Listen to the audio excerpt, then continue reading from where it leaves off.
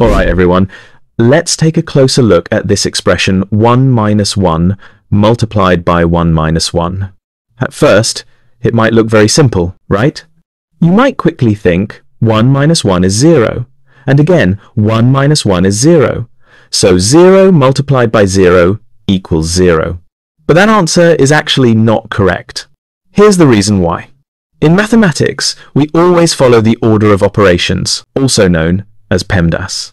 That means we do parentheses first, then exponents, then multiplication or division, and finally addition or subtraction. Also, remember multiplication and division have equal priority, and we always work from left to right.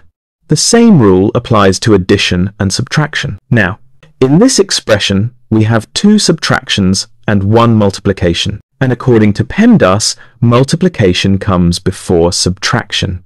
So let's solve this step by step. First, we do the multiplication. 1 multiplied by 1 gives 1. So now our expression becomes 1 minus 1 minus 1. Next, we handle the subtractions from left to right. First, 1 minus 1 gives 0. Now we have 0 minus 1. And 0 minus 1 equals negative 1. So the final answer is negative 1, and that is our solution. Now before you go, here is a question for you to try next. What is 5 divided by 5 divided by 5 divided by 5?